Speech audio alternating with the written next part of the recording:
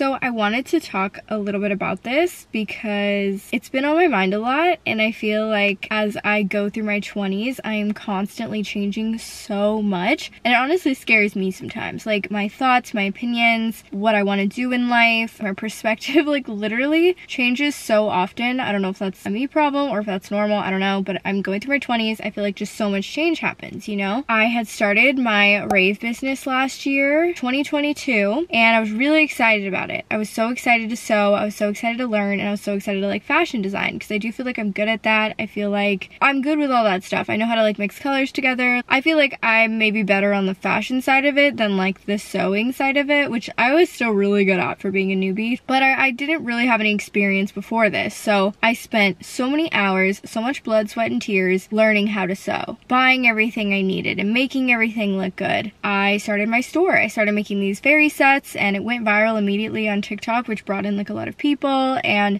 it was not like hard to grow. It was not a business that like wasn't doing well. Like I feel like it was doing well. So I did like a second drop of my fairy sets. That did really well, and then I just all of a sudden was like, I can't do this. Like it literally was so hard on me to sew. I just didn't know, like I don't know how to explain it. Like I really thought like, oh my god, I can do this, great. You don't think about just how long it takes and how much work it is and how tedious it is and how frustrating it can be. And I'm just like, okay, like I learned to sew, but like it's just not something that I genuinely enjoy. So after I did my second drop, I was like, I literally don't want to do this, but like I still had hope for my business because I feel like it was doing decently well and stuff, and like my concept was really good. I made so many outfits honestly though that I have since sold. Like I did make a lot for me as like one person getting into this sewing adventure for really no reason, just because I had an idea and was like, oh, this is great, let me do it. Like I can do it, I can do anything. And I just feel like that is so toxic for me because one, I'm not somebody to rush. I'm literally a Taurus rising. I need to take my time on things for it to like turn out how I really want. You can't rush me with anything. So the fact that I was so rushed with that, and I was like trying to meet deadlines, and I was like trying to get people's outfits out, and it was like probably the most stressful thing I've ever gone through. And in October last year is when I was like, oh my god, I'm 112.7 pounds. I remember that specifically because on my weight loss journey, I couldn't really get below 116, and then all of a sudden I weighed myself in late October after I did blood, sweat, and tears for like 2 months, a month and a half of this sewing stuff, and I was the lowest I'd ever been. And I'm telling you, it's because of that. Now I hover around 116 to 118. I literally don't know if I'll ever get back there because of how hard I was working on sewing. And I feel like if you're not a seamstress, like you have no idea like how much work it really is. It was too much for me. And so I took my like long hiatus of not making fairy sets. I just kind of realized like, okay, I don't think I had a plan going into this. I think I literally was just so excited about an idea, and like I just think I'm like kind of crazy, and like I just do that all the time. I'll just throw myself into something. I did the same thing with OnlyFans years ago where I just kind of like threw myself into it. It was like,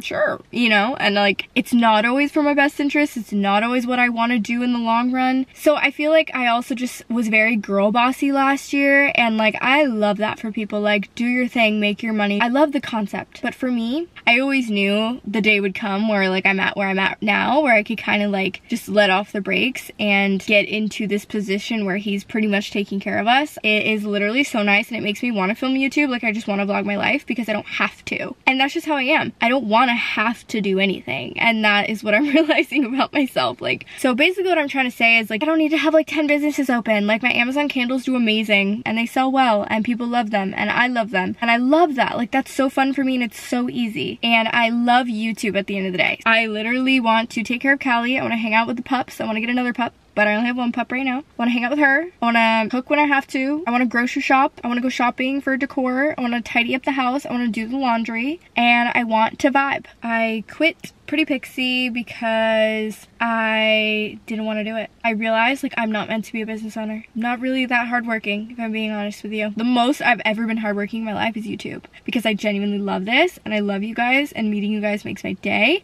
I am just a slow bitch. I take my time. I don't really want to work, and I vibe. When you put a business like sewing in front of me, it was probably the dumbest decision I could have ever made. It's not for me. It's not for me. And you have to realize in your 20s, you go through so many changes and things where you're just like, that's not for me. I tried it and I realized it wasn't for me. And it's okay to quit. It's okay to quit. It's it's okay to be like, didn't work out. So I'm just like happy I'm a lot more calm and content, and don't force yourself to do stuff, and don't spend money on something that's also not making like a crazy return, because I feel like that's kind of where I was at. Like I was just spending so much money like trying to do all these different ideas, and I just feel like it was cutting into my profits. And so I was like, if I can't sustain this, then I'm just spending all my profits on buying stuff and materials, and then I'm gonna end up quitting, which I like kind of felt like I was gonna end up quitting. And then when Shopify has their like yearly website fee, which is like $350, I was like, I could spend $350 right now to potentially quit in a month, and then that was just a waste of $350, or I could just quit now and say sayonara. So that's why I quit. I think it shut down officially early September, and like I can't even tell you how happy it made me. Like I felt like true relief. I was like, happy you made the right decision. Like, you know, when you just make the right decision. And I've been doing that a lot lately. I've been like kind of sacrificing things and just being like smart and adult with how I go about things in the world. These are right decisions. They're hard to make in the beginning, but a lot of the best decisions are hard to make in the beginning, so you just gotta do it.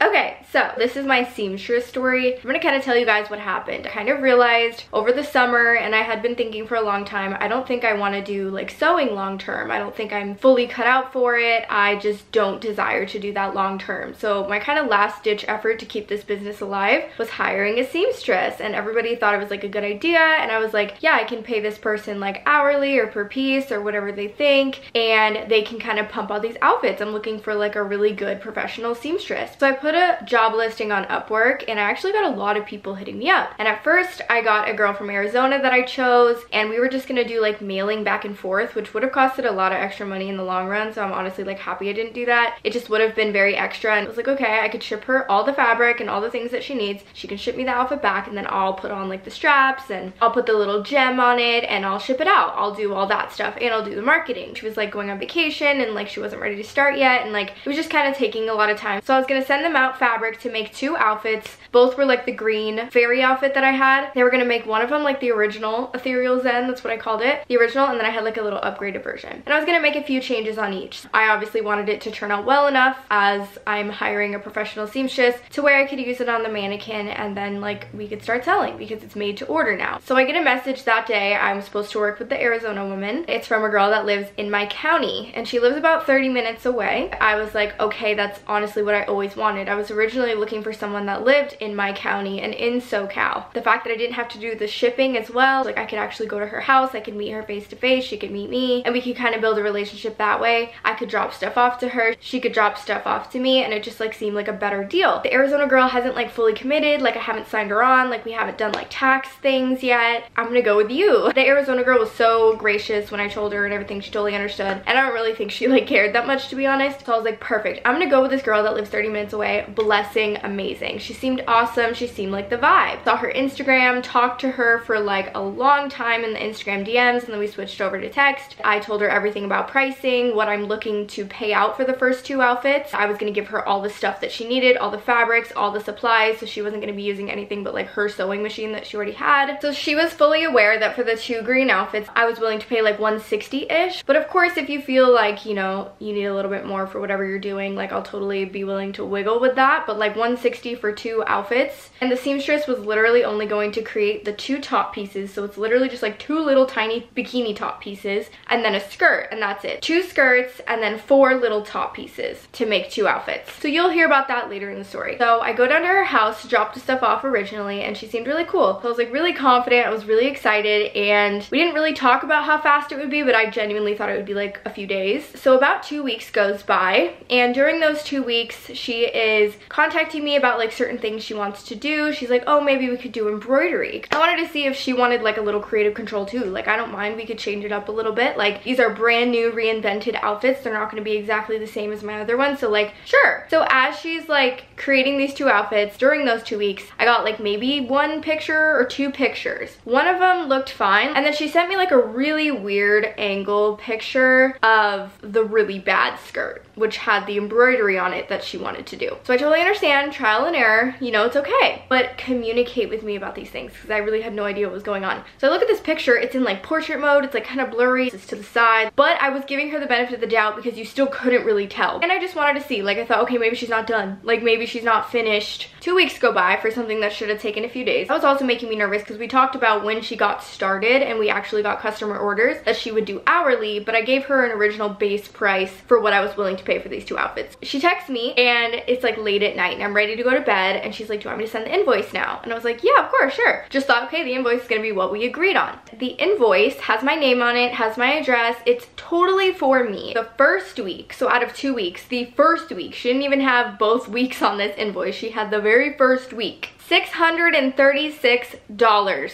Naturally, I'm heating up, I'm hot, I'm pissed. Seb is calming me down, he's helping me write the text back. Obviously, we are so nice and so professional. I'm just like kind of freaking out to him. So think about it. I mean, obviously my head too, why I'm getting so mad is like, that's the first week. So does she think the second week is gonna be $636 too? And I'm gonna owe her $1,200 to $1,300? I calm down, I bring myself together, Seb helps me write something out, I change some things, and I send her a really nice message like, hey, I think we misunderstood each other. I said in the beginning messages with us, like I had the screenshot and everything, this is what I was willing to pay. Like I was totally willing to pay more, especially if you did a little embroidery piece. Like I'll totally pay for that. She made like little arm sleeves and stuff with fabric I gave her. So like totally I will pay you a little extra, like I totally don't mind. She texts me back immediately and she's like, oh my god, wait, what? Like it's definitely not that much or something like that. And so she's like, oh my god, that was the wrong one. Hee hee, I'm so crazy. That was totally the wrong one. So she sent me another invoice and it was for the 2 weeks and it was $232, which was like totally more what I wanted to pay. But I was so nice to her. I was like, oh, I totally understand, it's fine. Like I really tried to give her the benefit of the doubt. Like maybe that was for somebody else, maybe she works for other people. I think a big mistake I made too was paying her before I saw the stuff. I was talking to my friends recently during our girls' night and they were like, you should have gone down to look at the stuff, make sure it was quality, make sure it was good, and like she actually did it, she had it, and then paid her. And I was like, yeah, I just didn't think, I'm really bad at this, honestly, I'm awful. And I didn't think she'd screw me over. I wasn't gonna be like, let me test the stuff and see if your work is worthy, because at the end of the day I'm gonna pay her anyway because she put energy and effort into it regardless if it's good or bad or if it's whatever. So I kind of was taking a shot in the dark here. Kind of knew my money could be wasted or not. Also, this was approaching my Shopify date where they bill you again yearly. So I drive down after I paid her the $232 and I get out and she has a giant Ziploc bag, like maybe one of the freezer sized ones, and both of the outfits and everything she made was just stuffed inside it, completely stuffed inside a Ziploc bag. Like maybe that's normal in like sewing world, I don't know. But with all the intricacies of these outfits, like there's butterflies hand stitched, there's embroidery, there's like really dainty fabric like this. It's not a big deal, nothing really happened. Like you can stuff it in a bag I guess if you want, but it was just weird presentation to me for like nice outfits, you know. Like so I get in the car and she kind of like scurried off, didn't really say much to me, just kind of like gave it to me. I got in the car and I took it out of the bag. Like, you're joking. And that's like the moment that I knew like I was probably done, like I was quitting. I didn't want to deal with this anymore, and that it would actually bring me more relief and save me money to not do this anymore. It was something I tried and it didn't work out, that's okay. I think the most frustrating part for me is like just communicate with me. She had 2 weeks to tell me, hey, I didn't do this properly, hey, I can't figure out how to do the skirt, I need a practice run, I'll go pick up the fabric, or I'll come get fabric from you, or whatever, like during the process. Like I totally would have understood, I would have bought more fabric for her, like even if it was like a little extra money for me for her to redo it, it's fine. If you really just couldn't figure it out, which it looks like she really couldn't. So you're gonna give me back 2 sets that you know are supposed to go on the mannequin for my website. So I'm gonna take pictures of them on my mannequin. You're gonna give me these back for that to market and sell the product? I was actually shocked. Like she fully knew. Like I even said to her, the last thing I said to her was like, we'll get this up and we'll get going and we'll start the sale. Like I was like so excited, like we'll see if people want these because now it's made to order. And I just look at it like I can't even take a picture of that. And I was just like, okay, I'm not even gonna write her back till tomorrow because like I'm kind of angry. And I'll tell her like your services won't be needed, thank you for your time. Like I said, I'm super nice. Like firing her technically took like so much effort and like a slow letdown for me. So I plan to not talk to her till the next day, and I think like, oh, she'll just be chilling, she's not gonna care. She texted me pretty much like right when I get home with nothing from me. I didn't tell her anything, I didn't message her, she knew nothing. All she knew was what she gave me. And I get a message from her and it's like a novel and it's like explaining everything that happened. She's like trying to explain to me like what the marks on it are, because there's like blue and yellow marks. I literally thought the yellow was mustard. So she texted me just like apologizing, saying she knows she can do better than this. It's like, why didn't you tell me this during the 2 weeks and like before I paid you? This is the worst first impression you could give to someone you're trying to work with. And she was really nice. She was like complimenting my brand. She was like, I love your work, like I want to like help. You know, I appreciated that, and I was super nice to her. I'm not here trying to like bash her. I'm really not. Like, just the whole process was like kind of annoying, you know. My work isn't perfect, but it was just a lot neater. I'm not at all saying I'm any better than her, and I'm sure it really was just like a mistake, but it was just more trouble than what it was worth at this point. I basically let her down really nice. I was like, thank you so much for your time, like I won't be needing your services, but she kept like asking to come like get more fabric from me to create the outfits again. I appreciated it. Like, I do totally appreciate someone that like likes my brand and like likes what I was creating and like wants to help, but it just like wasn't a good fit. So like I said, this isn't at all her fault why I shut it down, and I told her that too. I'm like, I think I'm just gonna be kind of done with this. Thank you so much. Like, your efforts don't go unappreciated or unnoticed. Like, I was super nice, and then she finally got the hint. She never replied. Maybe she's just better in like certain other areas, or just the skirt is really hard. I know the skirt wasn't perfect when I first made it, so I told her that. I was like, and I told her the reason why I was not gonna continue with her was like, I just would have liked communication throughout those 2 weeks. I didn't even think it was gonna be 2 weeks. I thought it was gonna be like a few days, and just understood what you were going through. If you totally messed up, it's okay. Let me come help. Let me do whatever. Like, let me give you tips. Let me show you. Like, I feel like it didn't need to like go on that long. It was like a waste of both of our time. So this is my skirt. It's very fairy-like. The back has a little butterfly, and then see how the back is like kind of folded in like that, so it gives it like that pretty effect. I don't know. It's nice and even for the most part. So this is what I got. And like, this is the embroidery. That was really pretty. I really did like that. It's not clean. Like, look at that. Like, bunched up right there. Like, what?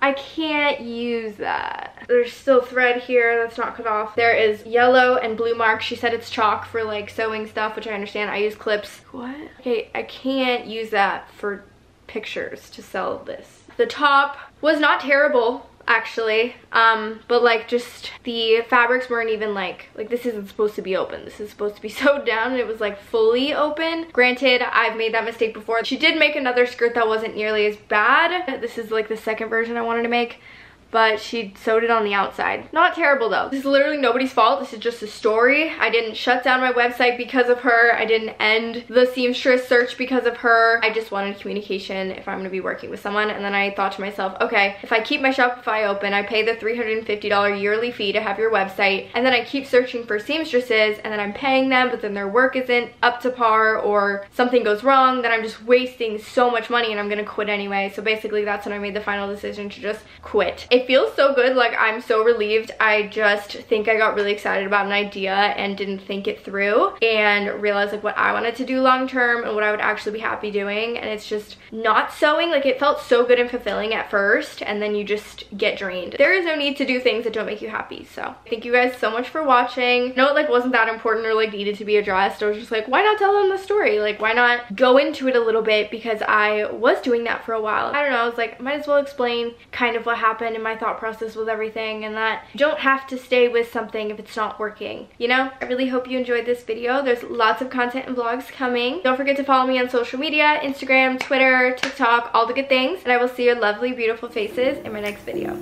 Bye guys.